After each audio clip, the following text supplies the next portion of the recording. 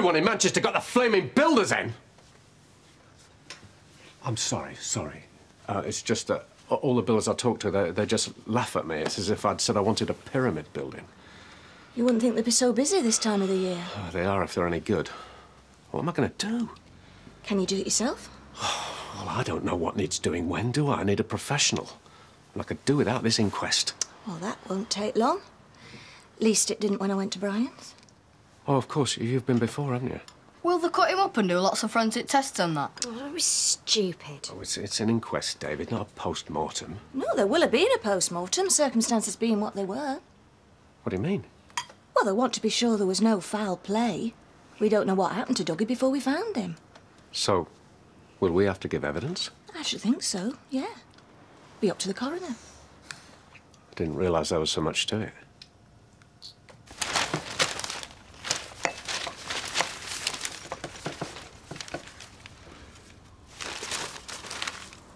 What would you think if I went back into teaching? Are you serious? Well, I'm thinking about it, yeah. Supply teaching. Charlie Ramsden says they're crying out for people. I think it's a champion idea, Ken. A proper job, instead of wasting your time with books that nobody reads. Actually, it was writing the book that made me realise how much I miss using my brain. Listen, no offence, but, aren't you a bit old? Don't see why. I'm not too old for any other job. Yeah, but teaching is so demanding. You don't think I could hack it? I didn't say that. No, it's a fair point. I don't know if I could, but I'd like to try. And I think I was a good teacher. 10 years ago. It was 5, actually. I'm sorry, I just think you're mad if you think you can just walk straight back into a classroom. No, you're right. Crazy idea. Forget I said it. I'm telling you, you go around there in the middle of the day while her husband's out, and you'll end up in bed. You think I'm that fickle? You think I've got no willpower whatsoever? When it's offered to you on a plate? No. Nothing will happen, because I won't let it. Oh, yeah. If you say so.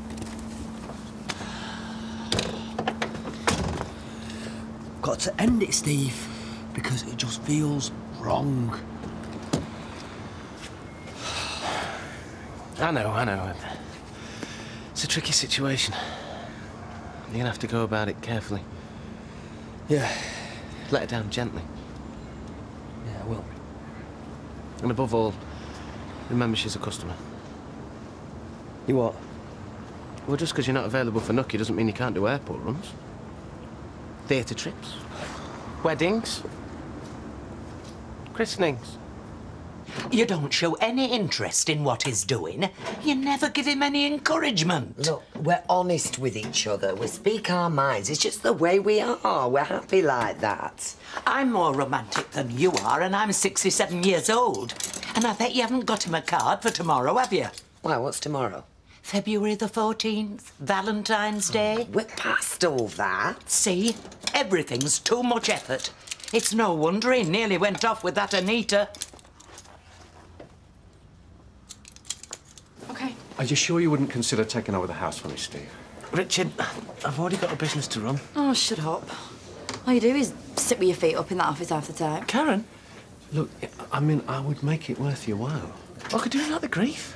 I mean, I'm not even really looking for a contractor as such. I mean, more of a consultant, really. I mean, I've got the men. They're just sitting on their backsides waiting for someone to tell them what to do next. I mean, should I do it? Because I like telling people what to do, don't I, darling? All right, right. I'll go and have a look. Would you? I'd be ever so grateful. Well, I can see neither of you two are going to get me back until I do. Look, I've got to go to this inquest in half an hour. I'll give you a set of spare keys. You could go and check the place out. Thanks. Ta-da. Now then, Blanche. Oh. That's £1.70, love. Shall I write the address on the envelope to disguise the handwriting? Ah, but then you'd find out who it's to, and we don't want that, do we? And they say romance is dead. Oh, not dead, but it might need a little resuscitation. I see you. All right, don't snatch. Yeah, well, I'm after job pages. You've got to be quick. They go like a shot. Oh, You've parted company with Kevin, then? Yeah. Here I have.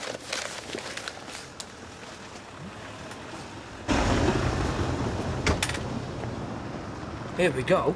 Experienced mechanic required for local Weatherfield family business. Excellent rates of pay. Please call on 715-3... Good. It's in. Let's have a look.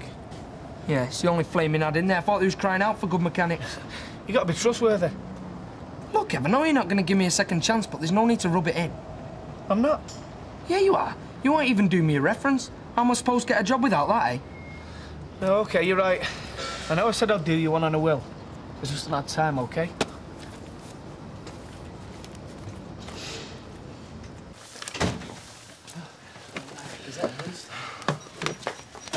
You know, I thought it were only kids who bought Valentines these days. Don't. I'm doing it under duress, just so my mother can't call me a killjoy. Well, funnily enough, she was in earlier buying one herself. Oh, yes, that's because I can't be trusted. She playing Cupid? Silly beggars, more like.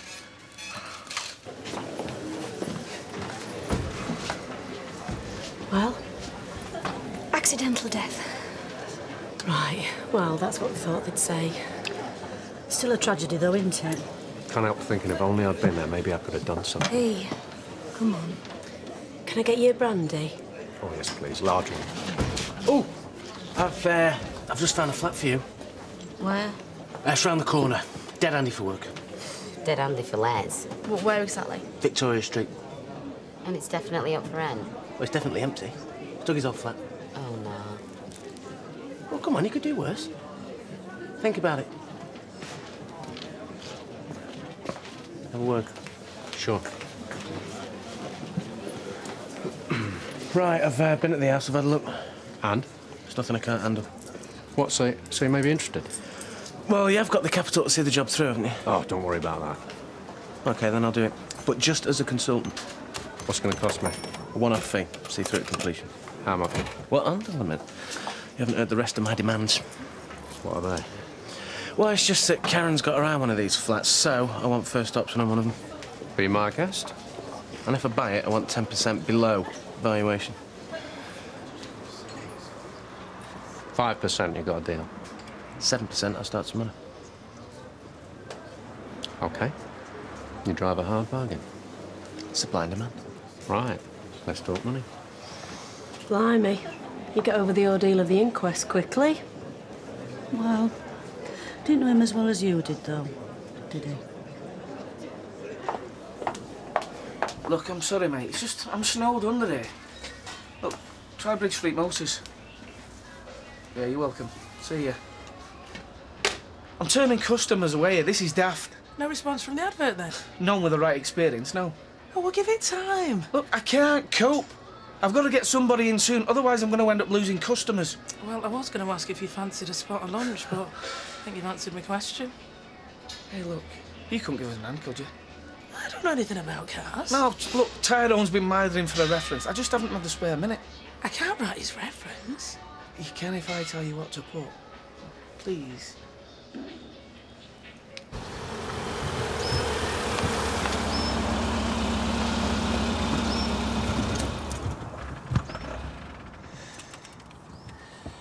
Vic, to base. I'm at Mrs. Wilding's house, so I'll be back in a few minutes. Back in a few hours, more like. Yeah, cheers, Steve. She'll have you up them stairs faster than you can say Roger, Roger. Steve, I'd appreciate it if you didn't broadcast details of my private life over the radio. Over. Sorry. Sofa keys, anyone? Anyone coming clear, sofa keys?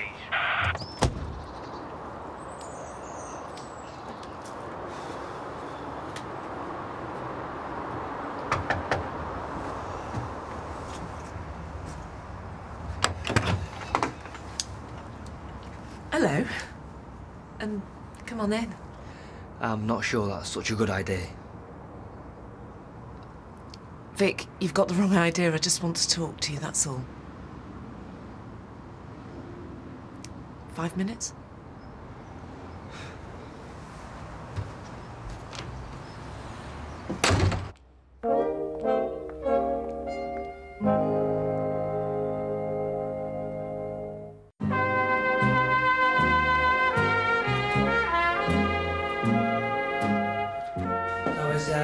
Your husband out? Yes, he'll be back about 5. Would you like a coffee? Yeah. Go on, then. Look, I know how it must look, me pestering you to come round here all the time, but... No, I would have come round earlier. In fact, I nearly did. But...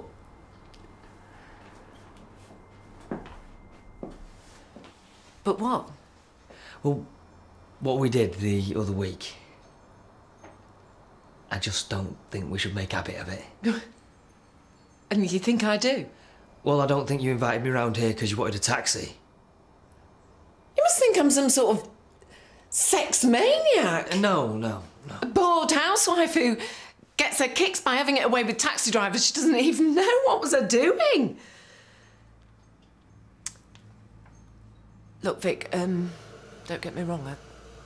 I think you're a very sexy guy, but I'm just not like that. You seemed to enjoy it at the time. I have never done anything like that before in my life. I don't know what came over me. Yeah, well, I don't exactly get women like you jumping in the back of a cab every day. I'm really ordinary. I'm very normal, down to earth.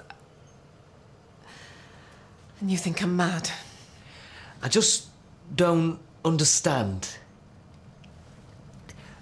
What do you want? To talk to you. I want to explain. I don't want you getting the wrong idea about me. How do you take your coffee?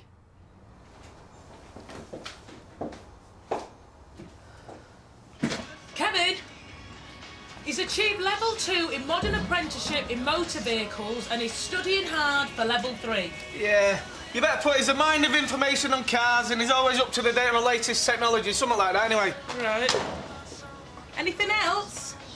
What about he's a conscientious worker, he's a good timekeeper? He's a terrible timekeeper.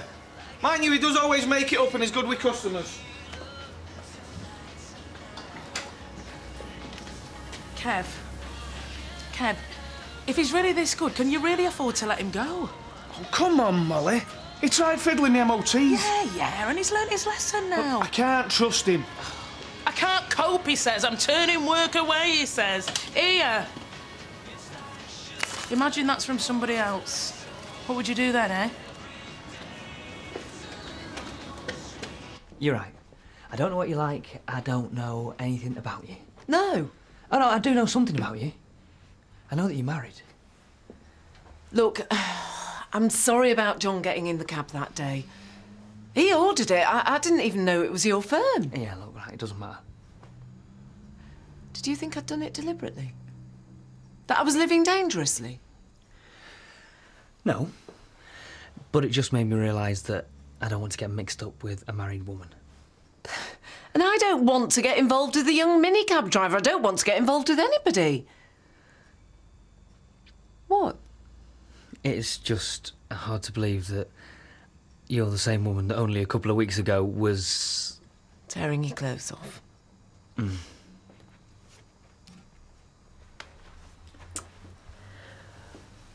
Well, believe me, I'm a lot more like this than I am like that.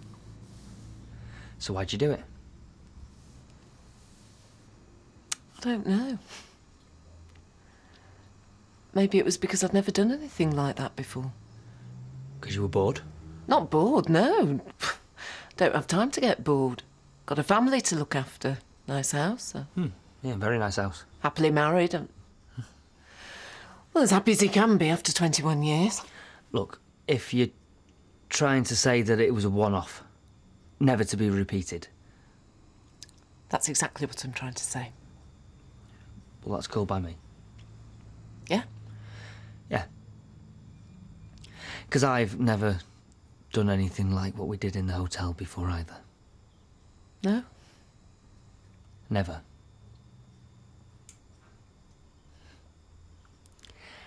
Good fun though, wasn't it?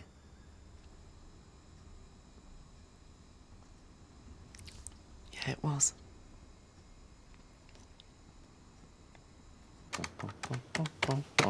Yes. Well, you've cheered up, I must say. Oh, Steve taking over the house has taken a great weight off my mind. Hey, Why don't we go out for a meal tonight? I feel as though I've been cooped up here for days. Great idea. I'll have to go home straight afterwards, though, mind. I've got a client first thing in the morning. I've got no clean clothes. You know, it does seem silly you to-ing and fro-ing like this. I mean, you're here practically all the time. Yeah, I know. But it's not a great time to broach it with the kids, is it? I mean, I'm not exactly great company at the moment, am I? Which is why it's a perfect time. I want you here. I hate thinking of you on your own. And it's not as if it's a sudden decision, is it? I mean, it's what we've both wanted for months. What? Well, I'm still worried about what the kids might say. Correction. What David might say. Well, why don't we talk to them and see where it gets us? So have you been a cabbie for long? Couple of years, nearly. Thanks. You're not like most taxi drivers. You seem quite posh. Not posh, educated. I went to uni for a while.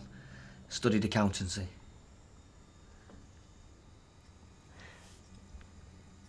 My eldest son, he's at Teesside. Ah. You've got a kid at university. Second year. Blimey, so, he's what, about my age? 19. Well, you don't look old enough to have a 19-year-old son. Yeah, right. I mean it. You look fantastic.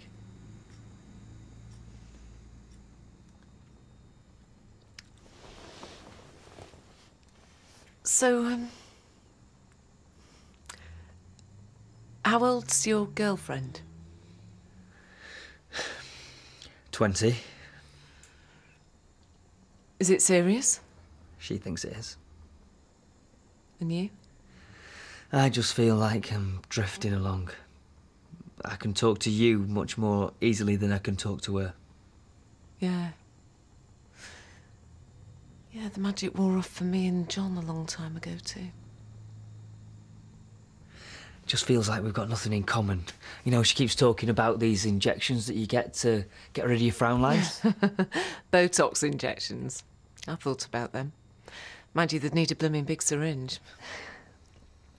You shouldn't put yourself down so much. You're a very attractive woman. Well, it's very nice of you to say so. I mean it. Look, I'm not being funny, but John will be back soon. Yeah, I should be going anyway. Bit like going to see the bank manager, this. Bit daft. Don't need their permission. We're the adults, they're the kids. Yeah, I suppose you're right. So, how are we going to do this, then? Well, we'll just tell them what we've been thinking. Better coming from you, though. Better coming from both of us. Don't worry. It'll be fine. Come on, then. Let's get it over. David, will you turn the telly down a minute, please? Oh, Mum, I really want to watch this. Well, please, there's something that me and Richard want to talk to you about. Oh, now what? I would really like Richard to move in with us. And I would really like to move in. And we wondered what you thought about it. Fine by me. Yeah? Yeah. David? He's around here all the time anyway. Can't see it'll make much difference. Come on, put telly back on now.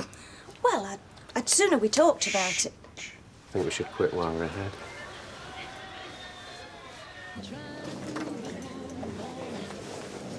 You know, I think I owe you an apology. Why? Well, you've obviously thought long and hard about going back into teaching, and I just poured cold water all over it. I was hoping you'd be a little more encouraging. I suppose I see it as a step backwards. Pushing trolleys is a step backwards. Besides, I didn't give up teaching because I didn't enjoy it anymore. You still keen on the idea, then? Look, I've got less than 5 years before they pension me off. And I'd like to spend that time doing something really worthwhile. I know. And you'll be brilliant at it. Hey, excuse me, you. Hey, how's the job hunting going? Lousy unless you want to drive to Bolton every day. Still not found a job, then? No. Good. Look, Kev, I know you sacked me, but trying to stop me getting another job, that's well out of order. Hey, hang on a minute, will you? No, there's no point in denying it. You won't even do me a reference. Did do, today. Well, where is it? In the bin. What? Look, you're a good mechanic, Tyrone. I should know. I train you. So why should someone else get the benefit? What are you trying to say? Oh, just tell him, Kevin, will you? Well, you can have your job back, starting tomorrow, on a trial basis. You put 1 foot wrong. No, I won't, Kev. Honestly. Cheers, mate. Thanks. Hey, it's not me you've got to thank. It's Molly here. She made me go soft. Thanks, Molly. Hey, group hug. Well, there's now in here for us. Not round here, anyway. I hope we find something soon. I can't see Steve MacDonald putting up with me much longer. Maybe we should just have a look at Dougie's. Oh, no. Gives me the creeps just thinking about it. Well, I don't see why. He didn't actually die there. And like Steve says, it would be handy. Go on, then. Don't do any harm to look. Exactly. Well, I've practically told you my life story. Aren't you supposed to get to know somebody before you sleep with them? Yeah, well... See ya. Yeah. Bye, Vic. And don't forget, I'm available. Airport runs, theatre bookings.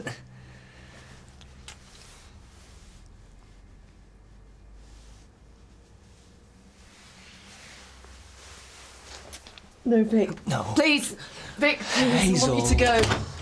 Please, just go.